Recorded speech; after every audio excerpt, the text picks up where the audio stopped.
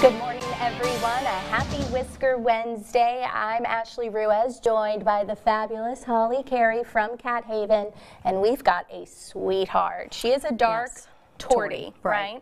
This is Zophia. Zophia is a year old, and she is a spayed female.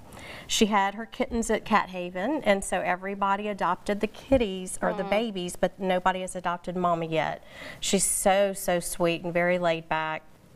She would get along well in a house with other cats, children, you know, a retired couple or retired person that just wants a lap cat, a very loving cat.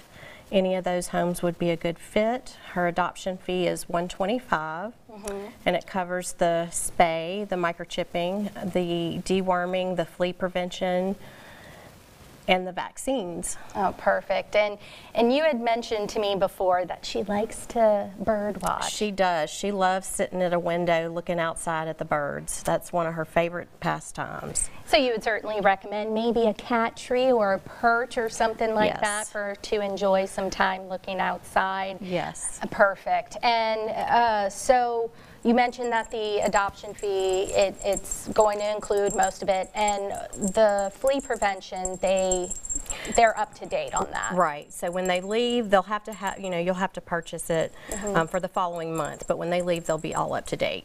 And for first-time adopters, what would you recommend that certainly that they go to Cat Haven first to make sure it's a good match? If of course you see Zophia, right, and just to make sure that you bond, right? Right, absolutely. Come meet the kitties. Sometimes they won't come up to you, or you know, you don't feel that connection. So you definitely need to come meet them, sit down, and spend some time with them. And one thing that I always love to stress to people, you know, it's going to take some time to get your pet acclimated. Yes. So what do you recommend when they go home? Well, let's put the litter pan in a low traffic area. You don't want it in an area where there's, you know, kids running back and forth, a lot of noise. They like their privacy. Don't we all? Yeah. And then just make sure that they have, you know, plenty of stimulation, cat toys, windows that they can look out.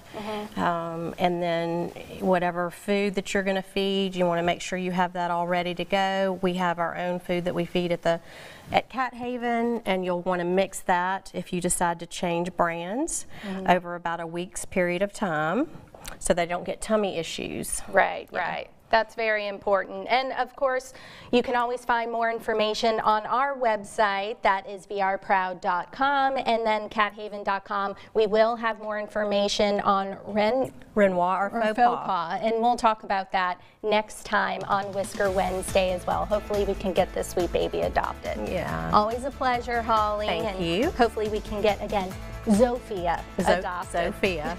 All right, guys. Happy Whisker Wednesday. We'll see you next time. Bye.